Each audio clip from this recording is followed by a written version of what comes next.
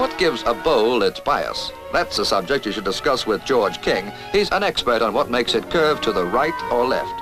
1,500 sets a year he tests, and he'll tell you bias is not caused by hidden weights. It's shape, not weights, which gives the bias to a bowl.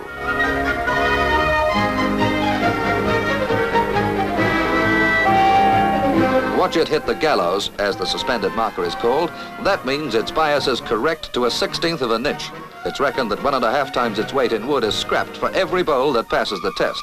Yes, it's expert craftsmanship, not leaden weights, which earns the International Bowling Board's hallmark for that bowl.